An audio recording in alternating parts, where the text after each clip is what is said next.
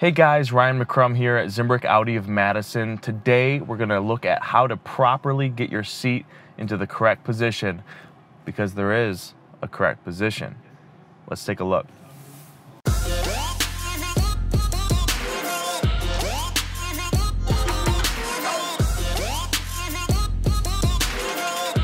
Okay, so I know most of you, if you're in an A4 or really just any Audi, you're gonna want your seat back, you're gonna wanna look cool, have your hand reaching up high, you look like Vin Diesel.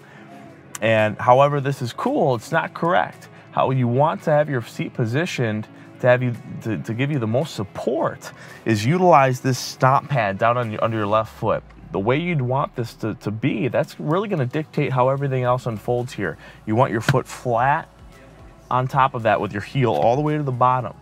Now, once you get that positioned, if you at all feel like you're reaching for it, you need to put your seat forward. You don't want your knee to be up here though. You want it to just set nicely right on the bottom of your seat so your hamstring has that support without feeling like you're pushing back on yourself or reaching for it. So once you get the seat forward enough to be right there, now you should be able to put your arms straight out with your back against the seat and have your wrists on top of the steering wheel. Clearly, I'm too far back, so I'm gonna bring my seat up.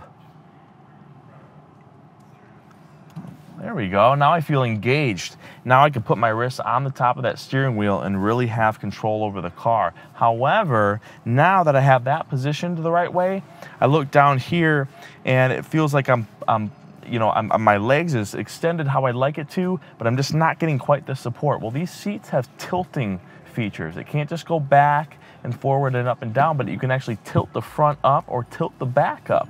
So I'm gonna tilt the front up a little bit just to tuck it under my hamstring ever so slightly. And if you're a long-legged person, no worries. We have this about 1.5 inches of hamstring extension to make you really feel like you can relax that leg and have it snap down. Now, back against the seat, wrists on top of the steering wheel.